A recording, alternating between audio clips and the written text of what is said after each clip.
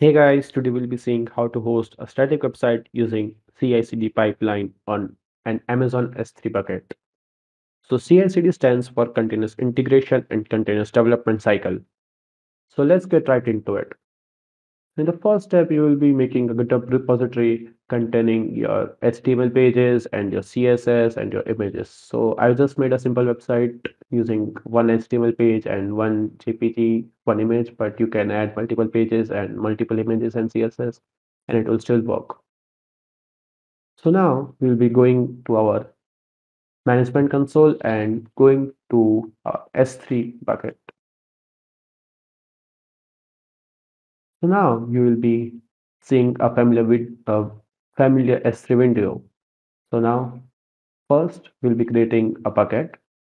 Let's name this bucket as static website hosting.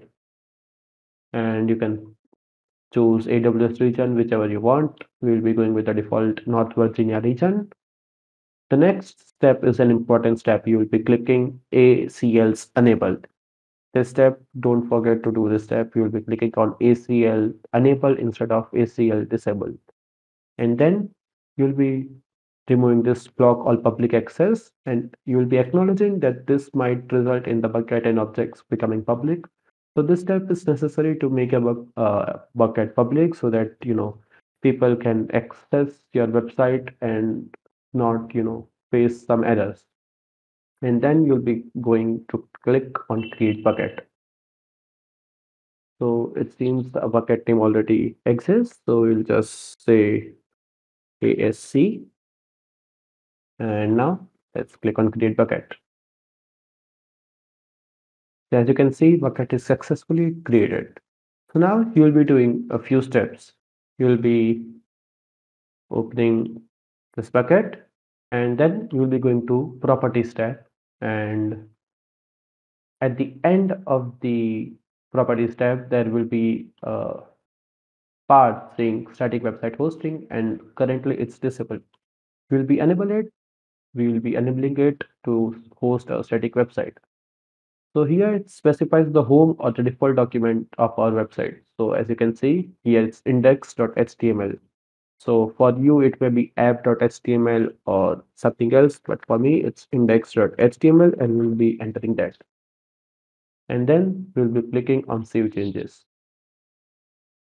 In the next step, we'll be assigning some bucket policies, which will make the objects in the bucket public. So we'll be talking that about it in the later stage, but for now, let's create our policy for bucket. So as you can see, we are on the edit bucket policy. We'll be going to create policy generator. Okay, click this, and you will be selecting S3 bucket policy, select type, and for principal, you'll be entering a star. And for actions, it will be get object actions, which will be the policy of our bucket. So it gets the object. So it's taking a while to find it. Yes, here it is. And Amazon resource deals. So you'll be getting this from the edit bucket policy. Here it will be there. You can just copy it and paste it and click on add statement and click on generate. So this generates our uh, S3 bucket policy, and what it basically does is it's get the object.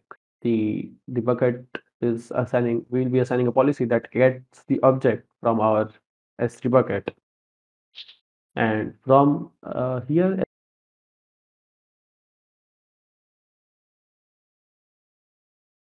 as you can see those, and we'll be getting our objects from this. So just generated the policy.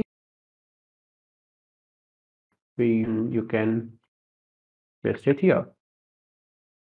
So this is the most important step. So in this step, what you will be doing is, so what this slash and star basically does is that for currently in this state, you will be just assigning get objects to your Amazon resource name. But as soon as you do slash and star, this policy will be applied to all the objects that will be uploaded or in the bucket. So unlike this will be just applied to your bucket. But this by doing slash and star, the get object policy will be applied to all of the objects that will be uploaded in your S3 bucket. And then you can click on Save Changes. So if you don't do slash and star, what you will be doing is that the get object policy will not be applied to any objects that will be uploaded on your S3 bucket. As you can see, we have applied a bucket policy. So the task for our S3 bucket is done. Now you will be going to code pipeline, which handles the continuous integration and continuous deployment part. Code pipeline is an AWS feature which handles the CI/CD pipeline and helps us automate it. So now you will be clicking on create pipeline. You have to enter pipeline name. So let's enter static CI/CD ASC pipeline, and you will be clicking on next. Now you will be providing the source provider. So as you can see, we are uploaded on GitHub. So there are two versions available for GitHub. AWS is slowly moving away from GitHub version 1. So we'll be going with GitHub version 2, the most latest feature provided by AWS. So now in the next step, you will be clicking on connect to GitHub. Here, as you can see, we are taken to a separate new window. Let's maximize it. So here you will be giving it a connection name. So let's go with test dynamic deployment. It will be static here, test static deployment, and click on connect to GitHub. So as you can see, I have already logged into my GitHub, but for you guys, it would be your GitHub login page. And then as you log in into GitHub, this page will come up. It says authorize AWS connector for GitHub. So this basically what it does, it's a link between your AWS account and your GitHub account. So just you have to authorize it. And again, we are back to the connect GitHub page. So now for future reference, just click on install a new app and it will take you here. Click on install. It will be applying to all repositories instead of some selected repositories. Click on all repositories so that you don't have to repeat this stuff again and again and whenever you're creating a new pipeline. So click on install. It takes some few time. And as you can see, this fields are automatically filled by AWS. Now you have to click on connect. As you can see here, connection is automatically well established by AWS. So the next time while you are starting your CI/CD pipeline, your code pipeline, so the next time you are creating a code pipeline, you don't have to click on connect GitHub. You will be just clicking here and these field will automatically be filled by AWS. So here you have to enter your repository name. For me, it's AWS test, and for branch name, it's main. And then we'll be leaving all the rest of the fields as default and clicking on next. We'll be skipping build stage because this is used in the industry and not by us because it's for testing and for testing your app, but we are not currently into testing, so we'll be skipping this stage.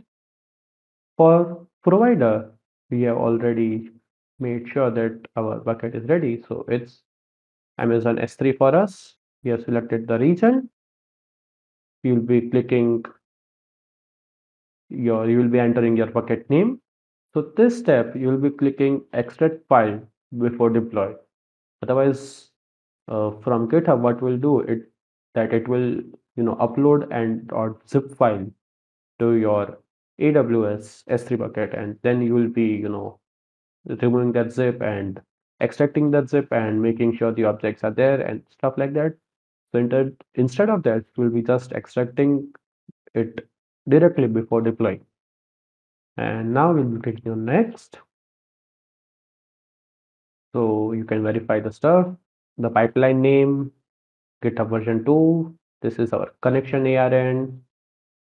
This is our ID, no build stage, and we'll be extracting S3 and bucket name. So let's create our pipeline. It takes a few minutes to create your pipeline, the first step. So it will take some time. We'll be back as soon as it's done. So as you can see, here it says in progress and didn't run. So it will take a few minutes and we'll be back once it's done.